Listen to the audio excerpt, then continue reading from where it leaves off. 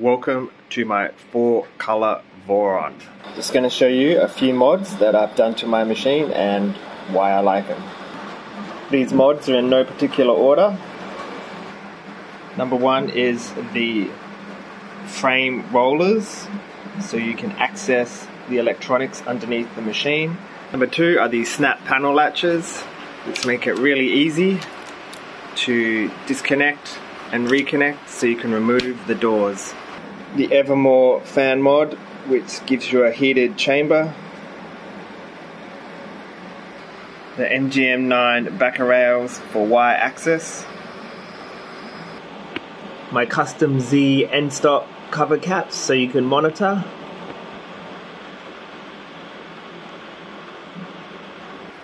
The ultimate mega spool roll holder, where you never get any backlash from the filament moving back and falling over the edge of the spool.